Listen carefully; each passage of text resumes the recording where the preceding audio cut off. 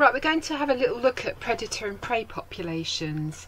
There is an interdependence between predator populations and prey populations because one directly affects the other. Okay, so we're just going to have look at this on a graph, and there are some questions for you to do. Remember that you click when I finish talking or when you want to move on. Okay, so we've got a graph here. This is looking at wolves, which we know are predators, and caribou, which are their food.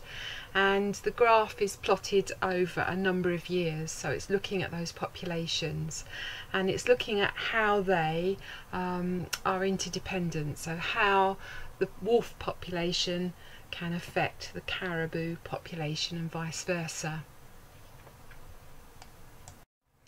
Now you will have that graph on a sheet which I've attached to this home study.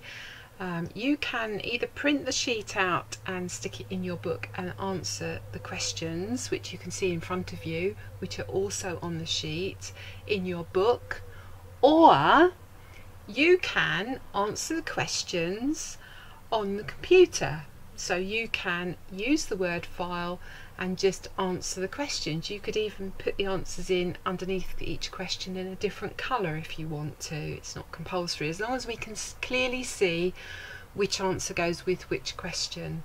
So have a look at the questions and answer the questions either by hand in your book or on a computer, and then print that out before next lesson.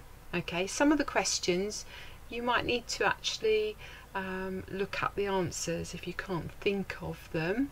Others are based on the graph.